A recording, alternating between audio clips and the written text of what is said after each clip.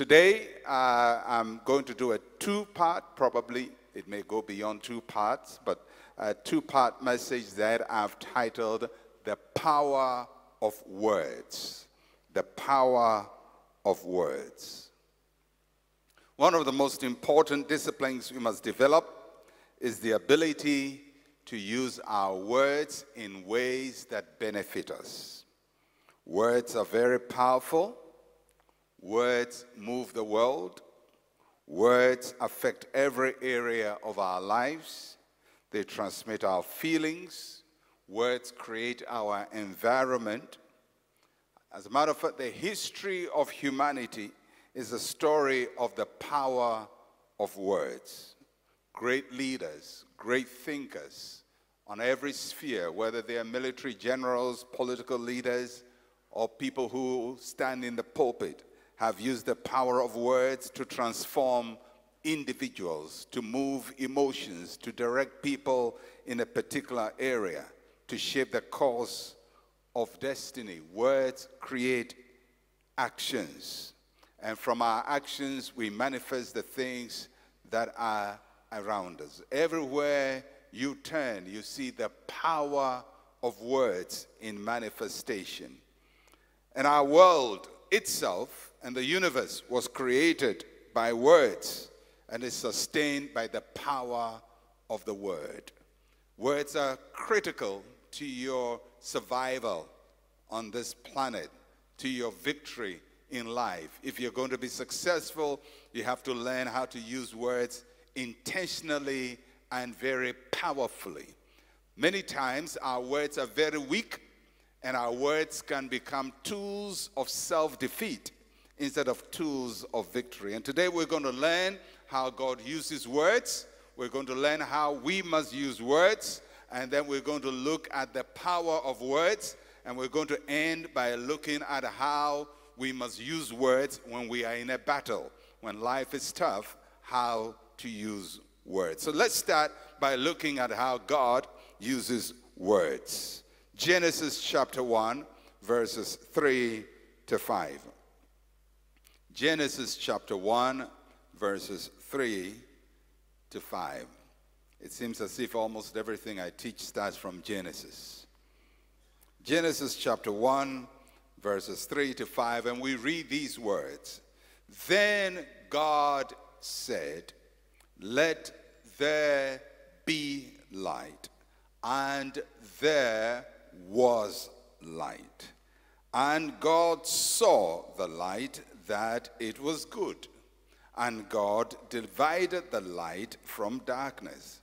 God called the light day, and the darkness he called night. So the evening and the morning were the first day.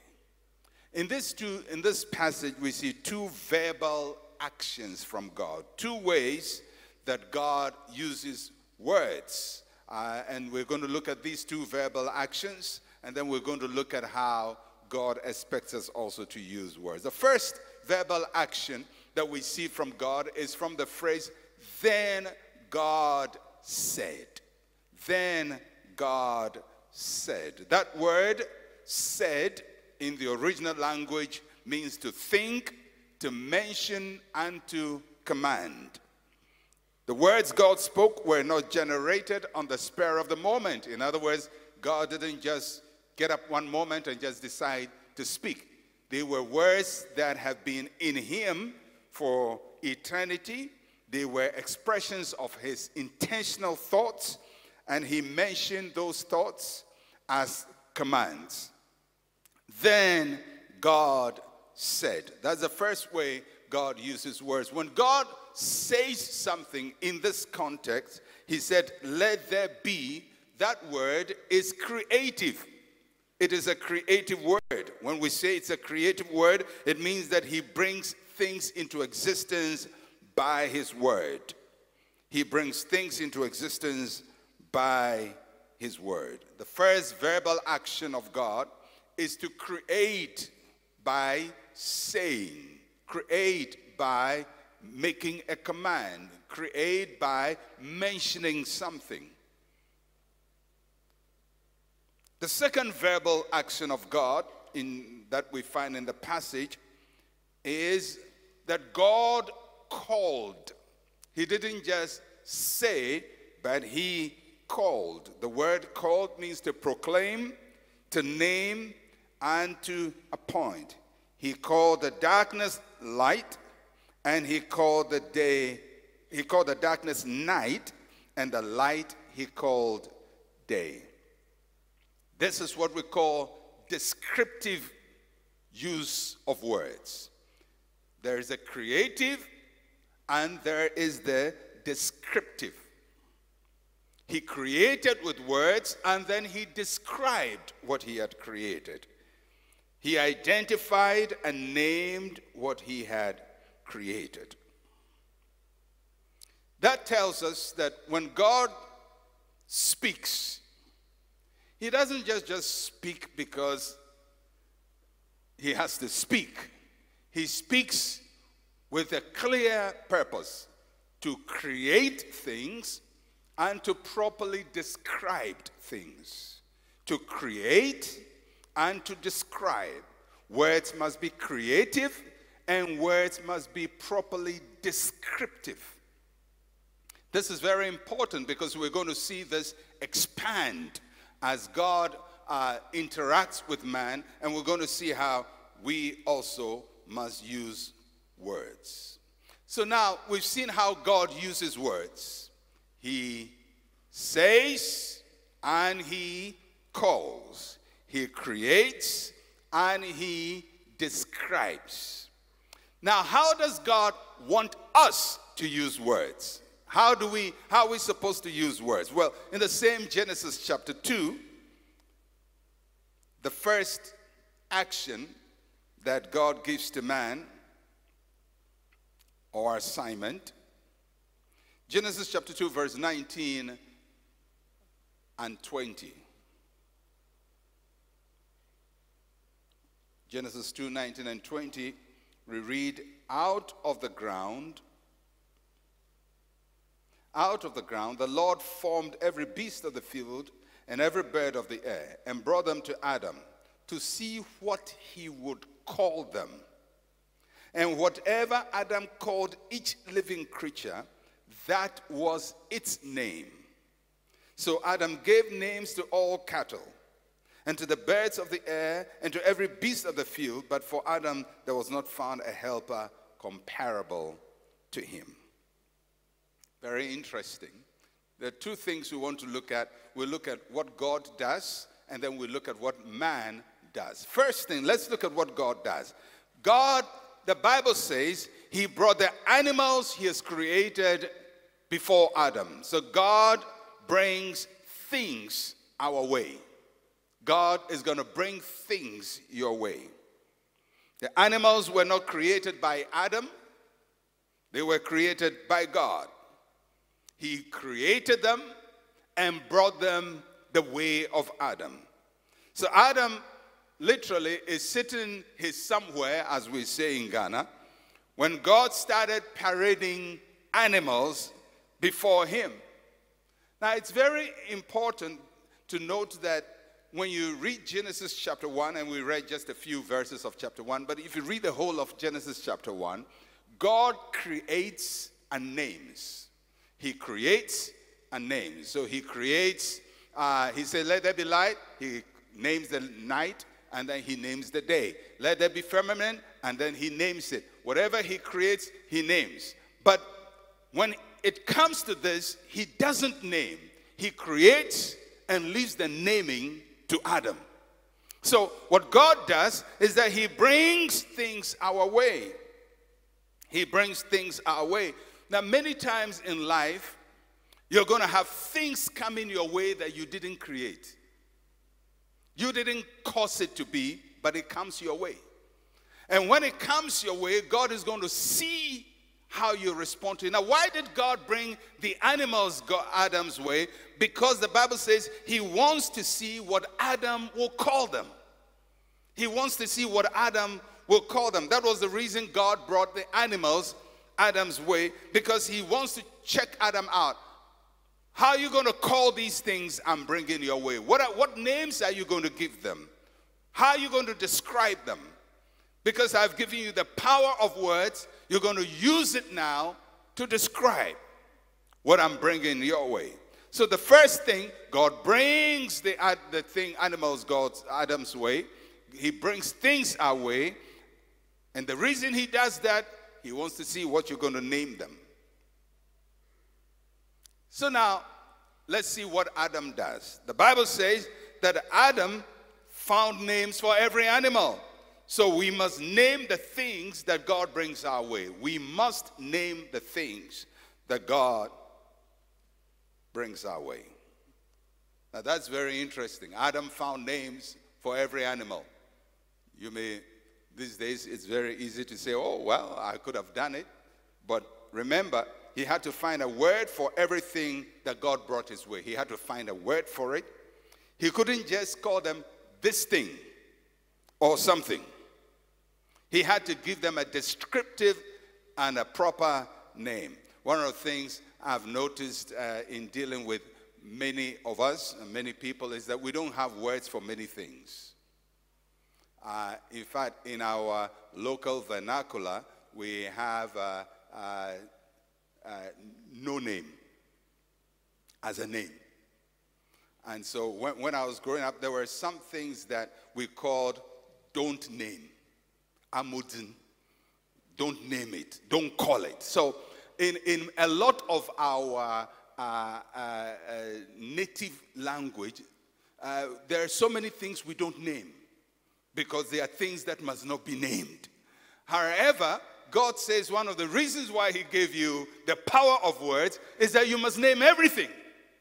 You must name everything. You must have a name for everything, because if you can't name it, you can't own it. You can't control it.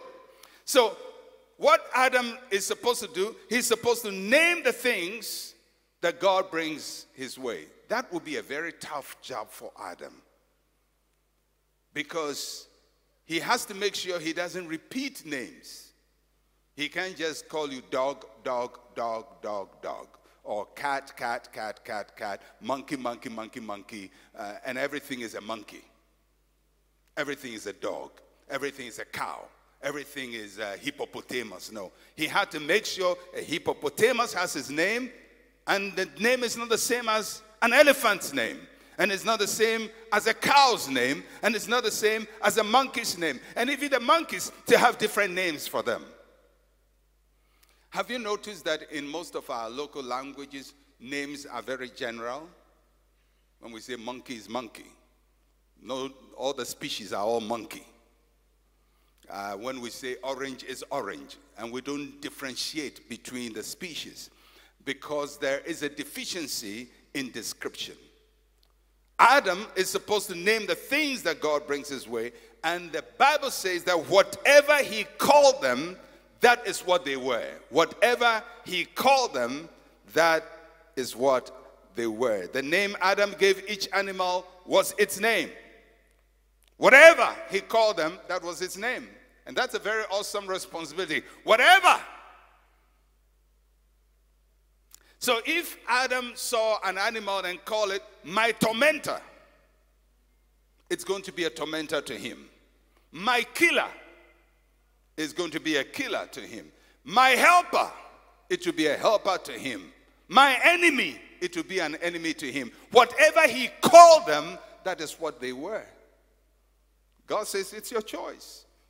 So if you see a lion and you call it my killer, you are in big trouble.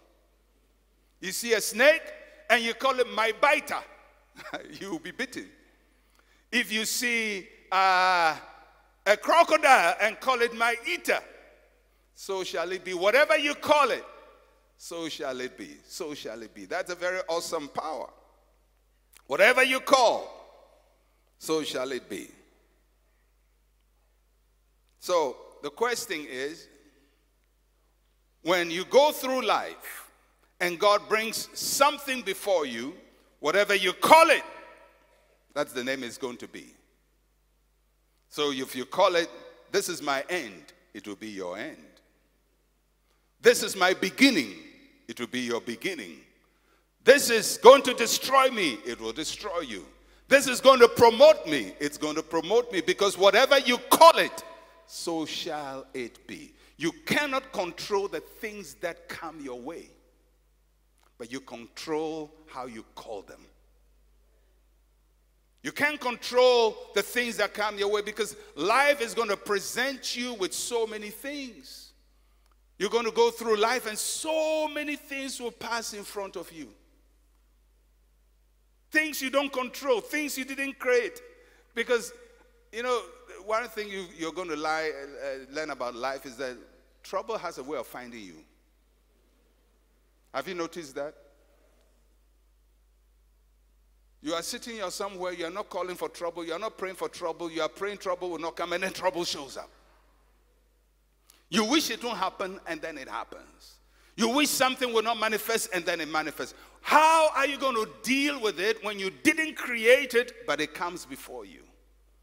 God says, whatever you call it, so shall it be. In other words, one of the things we have to master in life is how to describe and call the things that come our way. If you call it my end, it will be your end. If you call it my beginning, it will be your beginning. If you go and take an exam,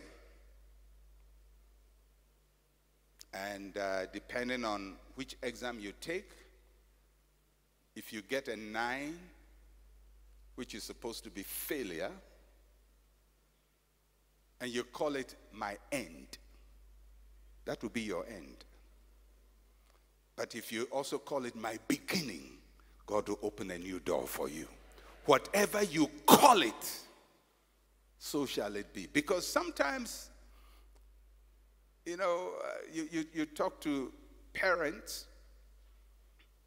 and there are parents who are very excited about their children. Oh, my child was best in class. Got first prize, beat all the children. Now, while they are saying their children beat all the children, somebody cannot say my children beat all the children, because their children were the beating. So what do you say when your child comes home and he's the beating and not the one who beat? And he collected the remnant. What was left that nobody liked, all the 9s and all the failures, he collected it. You look at him, what will you call him? Because whatever you call him, so shall he be. Whatever you call him, so shall he be. If you're going to look at that child and say, you are a failure, your head is dead, as you say in Ghana, your head is dead. The head is still sitting on top of his head, but we say your head is dead. So shall it be. If you look at him and you say, you will not amount to anything, so shall it be. If you say that, oh, I'm so disappointed in you, so will you be disappointed. If you call your child disappointment, you will be disappointed. But if you call him hope and destiny and favor and increase, you can say, well, you start with 9, but your end will be 1. Whatever you call it, God is not going to force you to name things. He's going to bring things your way. You have the power to call it. It's the power of words. Whatever Adam called it, that was its name. Whatever you call it, that is its name. Proverbs chapter 18, verse 20 to 21. Very popular verse. Proverbs 18, 20 to 21. I like it. It says, a man's stomach, I suppose women can join in. A man's stomach shall be filled from the fruit of his mouth. From the produce of his lips he shall be filled. Death and life are in the power of the tongue, and those who love it will eat its fruit. Death and life are in the power of the tongue. Now, what does the passage tell us? It tells us that our words have power to either attract life or death to us. Words are not passive. Words are active. What we say has power. What we say can bring us life or can bring us death. You can speak life or death to the things that God brings your way.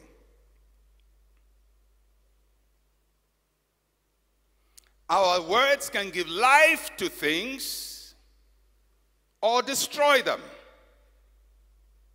There are situations in our lives that must not be given life, and there are also situations that must not be allowed to die.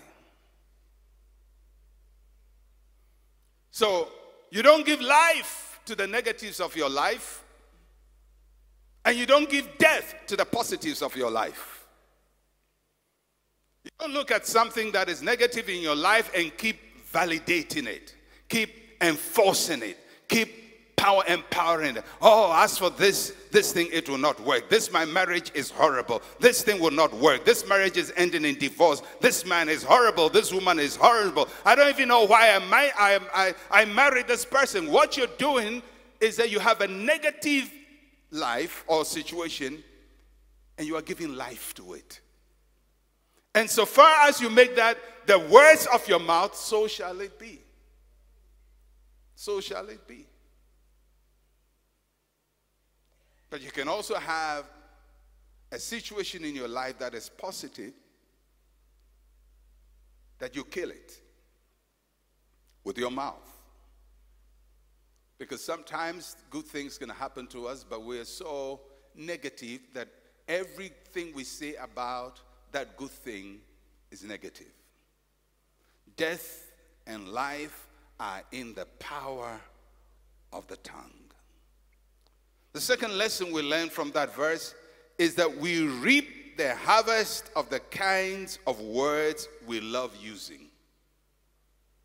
We reap the harvest of the kinds of words we love using. Have you taken time to monitor the words you love using? I think it would be good sometimes to take a notebook and a pencil or pen, or if you are tech savvy, maybe you use notes on your phone, and go through the day and capture the words you use. And you're going to find that sometimes there are some words you love using. They become part of you. There are people who are always saying things like, I'm sick. I'm sick is a word they love using. I'm sick. I'm tired. I'm afraid. I'm afraid it won't work. I'm afraid it won't work. I'm afraid it won't work. I'm afraid. I'm afraid. And you find that you love talking about fear or tiredness or weakness or failure or disappointment or I'm hurt. And the Bible says if you love using those words, you're going to eat the fruit of them. Death and life are in the power of the tongue, and he who loves them shall eat the fruit of them. So take a look at the words you like using. I can't do it. I'm dying. I'm suffering. Life is hard.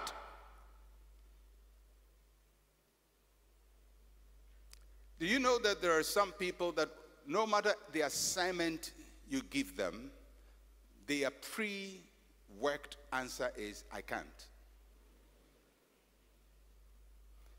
They don't even let you finish the sentence. I can't. Can you walk? I can't. Can you sit? I can't. Can you sing? I can't. Can you jump? I can't. What can you? I can't. Now, if you're a person who is always saying, I can't, I can't, I can't, I can't, the Bible says you're going to eat the fruit of I can't. Or I'm tired, or I'm sick, or I'm weak. Life is hard. Things are hard. Things are difficult. And then there are also people who say, I can. I will overcome. I will win. It will be well. It's going to change. Things will be better. I will smile. I will rejoice. I will be successful. I will overcome. The Bible says if that's your language, you eat the fruit of it. So check yourself. What is your most frequently used phrase? Now, if you can't check it for yourself, then get somebody who's close to you to monitor your language.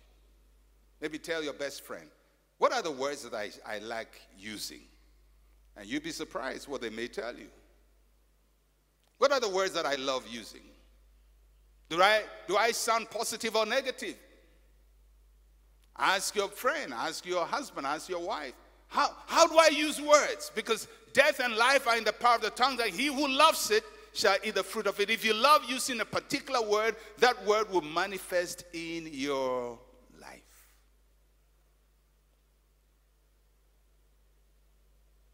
We reap the harvest of the kinds of words we love using. Romans chapter 4, verses 16 and 17. When I was talking about walking by faith and not by sight, I spoke about Abraham and his faith. And we'll look at a few thoughts about Abraham and his faith. And then we're going to conclude on how to use words when we get into battle. Romans chapter 4, verse 16 to 17. Therefore, it is of faith that it might be according to grace, so that the promise might be sure to all the seed, not only to those who are of the law, but also to those who are of the faith of Abraham, who is the father of us all. As it is written, I have made you a father of many nations, in the presence of him whom he believed, God, who gives life to the dead and calls the things which do not exist as though they did. Now, God's word to Abraham was very clear. This is what God said to Abraham: I have made you a father of many nations. That's where everything starts. What God has made you. I have made you a father of many nations. The power of our words must be rooted in the power of God's word. I have made you a father of many nations. Ask yourself, what has God made me? What has he made you? Because what he's made you is going to form the basis of what you say. Now, when God says to Abraham, I've made you a father of many nations, then God changed the name of Abraham from Abram, exalted father, to Abraham, father of many nations. Why? Because I've made you a father of many nations. But I don't have a child. I've made you a father of many nations. But I can't even see 10 children. I've made you a father of many nations. I have made you. There are some things that God has finished about you. He's not going to start doing it. He's made you. You say, well, but I don't see it. But he's made you. And what he has made you, it may be very different from what you are experiencing. I've made you a father of many nations. Now, Abraham believed God. Now, the basis on which he believed God was based on what he knew about God. And the Bible says he knew that God is able to give life to the dead. There's nothing too hard for him. With God, there is always hope. He's able to give life to the dead. And then he knew something else about God. That God calls the things which do not exist as if they exist. That means that what God says about you will always contradict your current experience. What God has said, made you, will always contradict who you are. So for that child who is carrying the class, and please be very sympathetic that anytime your child does well, remember somebody's child was last. Because those people who are last, they also have parents. Once in a while, it will be your child. And it's very frustrating when you're a parent and your child is always last in class. And you wonder, why can't they learn? Why can't they learn? Why?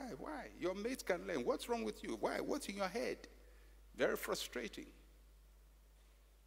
But God can look at that child who is last and say, you are a leader of nations. And he said, God, a leader of what? Nation. This one? I have made you a leader of nations. But he's failing all his exams. You know, some of the people who have really impacted our world were last in class. I don't want to mention their name. You can go read about them. People whom the world admire and they are big celebrities, and some couldn't read. They just couldn't read. Most of them were dyslexic. You know, when in Ghana, we don't understand when somebody has dyslexia, we say the head is dead. Because I remember when I was in primary school, up to middle form 2, I had people in my class who couldn't say A, B, C, D to Z. My class. Middle school form 2. This will be now JHS 2.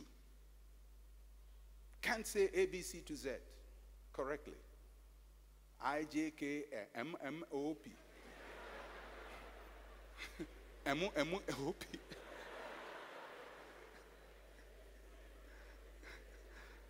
You see, M, M, O, P at form 2. Now, if that is your child, you look at the child and say, I've wasted my life. Now, in those days, we laughed at them. I mean, I had people in class that couldn't read. I mean, books that we read, they can't read. And the word is right in front of them. We say, can't you see the word? And he reads it opposite. Now we know that it's a disease. It's a sickness. But we didn't know them. We laughed at them, made fun of them. But that's your child. That would be painful. Can't you read? But I've seen people who couldn't read and still can't read, who have more money than you get in 3 lifetimes. Because when God makes you, I have made you, he calls the things which be not as though they were. So when God looks at you, he doesn't look at what you have now, where you have now, what you've achieved now. He just talks about what he has made you. Now, what he has made you may be very, very opposite what you are experiencing. And when you call yourself what God has made you, everybody will laugh at you. You can't even read. You're saying MMOP in from 2, and you think you'll be president one day. I bet you there are a lot of presidents who said MMOP, who couldn't say the alphabet, presidents who couldn't string alphabets together, who led nations and led them very successfully. There are people who have become mega stars in the world changers, who cannot multiply, who cannot add numbers, who cannot read sentences, who still need somebody to read for them. They have enough money to employ somebody to read for them. But if you look at them, you could have said, this will amount to nothing. If you saw Abraham, you say, this guy is nuts. You are 90 years old, 95. You don't have a child. The child you used to have, you have sent him into the bush with a mother, into exile.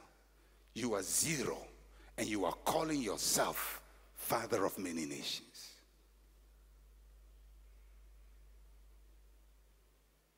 But Abraham believed God.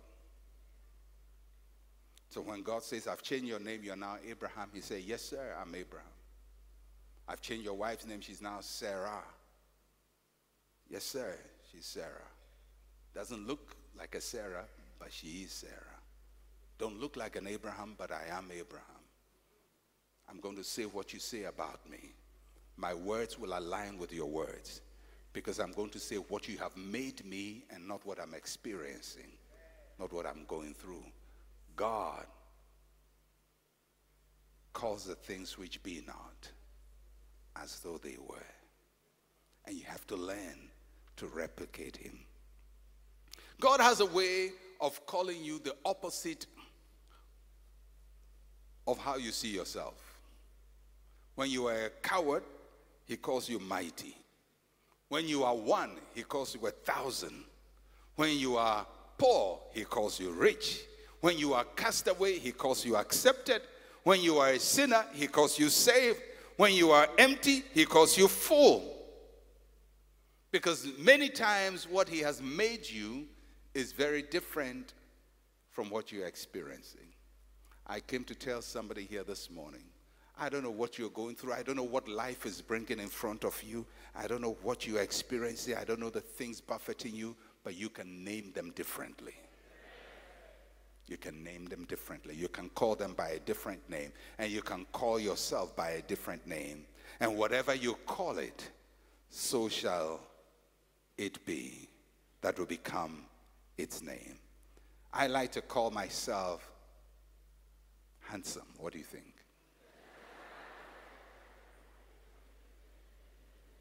That's a nice name. Handsome. When I was a child, my mother told me that I was so ugly at birth. Yeah, she told me. She told me I wasn't good looking. My nose was flat, my mouth was extra large. There's a way in which childhood amplifies features. I've seen very ugly people win beauty contests. Don't be disappointed in your child. He will look handsome. You look at your daughter and say, hey, which man will marry this thing? Somebody will. Somebody will. You marry somebody's daughter. Somebody will.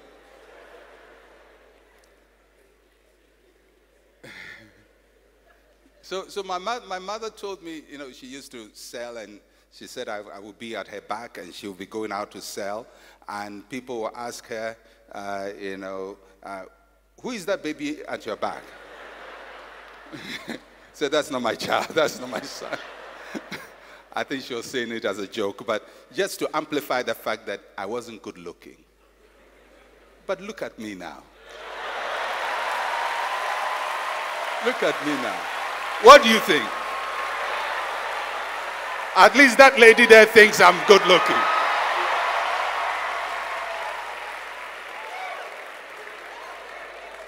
So how do you call yourself? You can call yourself handsome. You can call yourself beautiful. You can call yourself on top. You can call yourself amazing. You can call yourself rising. You can call yourself billionaire. These days, million is, we've passed there long ago. Billionaire. You can call yourself rich. You can call yourself highly favored. Whatever you call it, so shall it be. So shall it be. You may not look it, but you are it. You may not look it, but you are it. The words you use carry power.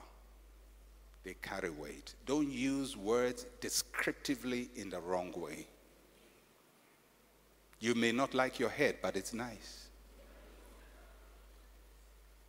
You know, I mean, I'm not that old, but I've lived a bit on this earth. And I've seen people I grew up with who had very bad looking heads.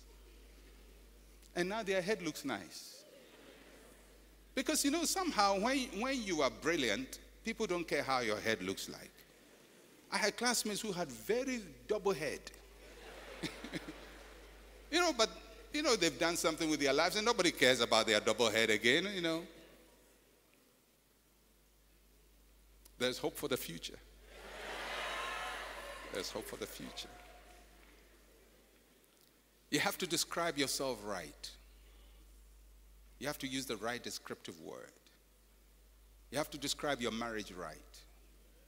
You have to describe your children right. You have to describe your experiences right. Don't call it something. This thing is going nowhere.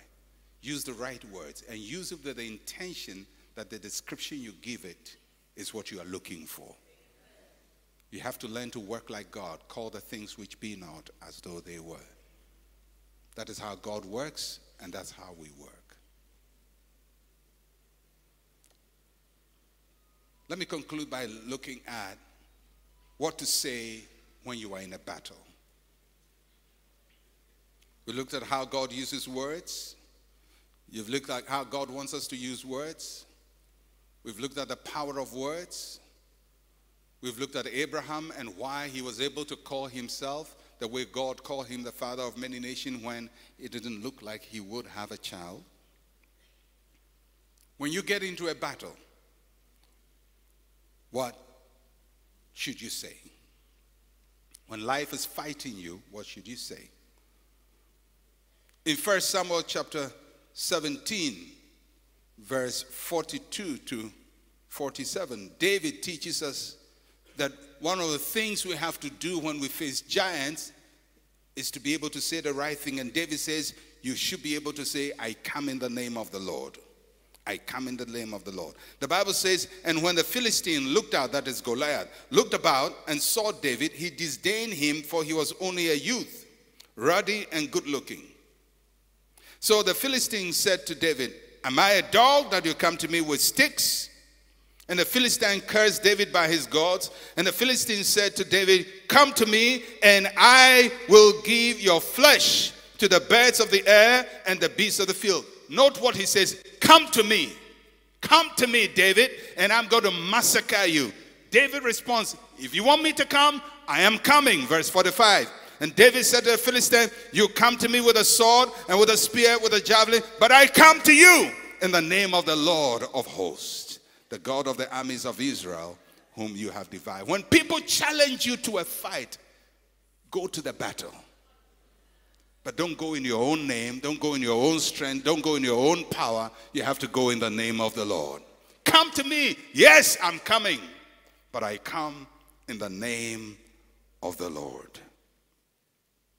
It's one thing to come in your name, another thing to come in the name of the Lord. When you come in your name, you are limited to your resources. When you come in the name of the Lord, you are exposed to God's resources. I come in the name of the Lord. Every morning when you wake up, you should be able to say, I come in the name of the Lord. Monday, here I come. There are people who are waiting and hope Monday will not come tomorrow. But I've known that Monday always comes. Monday is going to come tomorrow morning, but you have to say, I come Monday in the name of the Lord. I don't know what giant is calling you on Monday, but you are going to come in the name of the Lord. Whenever you are in a battle, you have to declare, I come in the name of the Lord. I come in the name of the Lord. The second thing you have to learn to declare whenever you are in a battle is, the Lord is with me to fight for me. The Lord is with me to fight for me. I come in the name of the Lord. The Lord is with me to fight for me. Deuteronomy chapter 20, verse 1 to 4. When you go out to battle against your enemies and see horses and chariots and people more numerous than you, do not be afraid of them, for the Lord your God is with you, who brought you up out of the land of Egypt. So it shall be when you are on the verge of battle that the priest shall approach and speak to the people. And he shall say to them, hear, O Israel, today you are on the verge of battle with your enemies. Do not let your heart faint. Do not be afraid. And do not tremble or be terrified because of them. For the Lord your God is he who goes with you to fight for you against your enemies to save you. Somebody say, the Lord is with me to fight for me. Say, I come in the name of the Lord. The Lord is with me to fight for me. Say, I come in the name of the Lord, and the Lord is with me to fight for me. That must be your language in battle. I come in the name of the Lord, and the Lord is with me to fight for me and to save me and to deliver me. Third thing you have to learn to say when you are in battle. Joel chapter 3, verse 9 to 10. He says, proclaim this among the nations. Prepare for war. Wake up the mighty men. Let all the men of war draw near. Let them come up. Beat your plowshares into swords and your pruning hooks into spears. Let the weak say, I am strong. If you're going to learn to win your battle, you have to learn to say, I am strong. I am strong. I come in the name of the Lord. The Lord will fight for me and give me victory, and I am strong. He didn't say, let the strong say, I'm strong. He didn't say, let the mighty say, I'm strong. He said, let the weak say the opposite. So when you're fighting, your knees are shaking, you still say, I'm strong. You say, Pastor, I don't feel strong. Well, that's why you should say, I'm strong. What are you going to say when you are not strong? I'm a lizard. Let the weak say, I come in the name of the Lord. The Lord will fight for me and deliver me, and I am strong. Learn to declare your strength. Learn to declare your strength. It's the power of your words. One thing you would learn, even psychologists will tell you, the power of your own words on your emotions. As you declare it and you hear it, something rises on the inside of you. Fear is dissipated, and faith and confidence and assurance begins to rise on the inside of you. And what you considered impossible for you becomes very possible. Where you seem very unable, you seem able. Because many times what defeats you in the battle, it's your imagination, not the reality. You have to say, I am strong. The power of your words. Let the weak say, I am strong. And final thing, when you get into battle, you should be able to say, I am well able to overcome. Numbers chapter 13, verse 30. Then Caleb quieted the people before Moses and said, let us go up at once and take possession, for we are well able to overcome it. Somebody say, I'm well able to overcome. Say, I'm strong. Say, the Lord will fight for me. And say, I come in the name of the Lord. These are declarations that must come out of your mouth. Now, when I say battle, it could be any battle.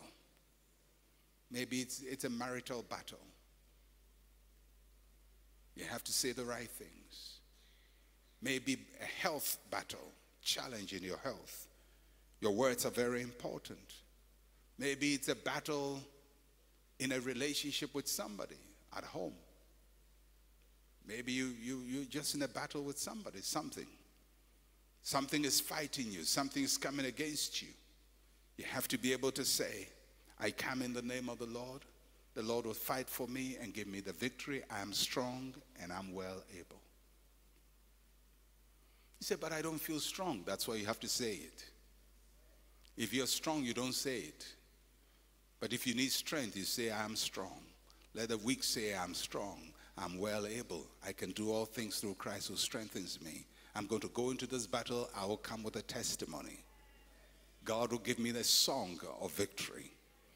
This will tend to my promotion and my elevation. God will turn around my captivity and give me a song. I will prevail. I have the strength. I am well able to overcome. These giants are meat and bread for me. And when you look through the Bible, you'll find Moses did the same when he had to deal with Pharaoh. And throughout the Bible, every time there is a battle, people had to learn to speak the words of faith. There is power in your words. Don't describe things in the wrong way. Don't call destruction when destruction is not calling you. It is going in front of you. Call it my promotion. Call it favor. Call it opportunity. Call it an open door. But never call it your destruction. Never call it your end. Don't call anything the finality of your life, because there's hope for your future.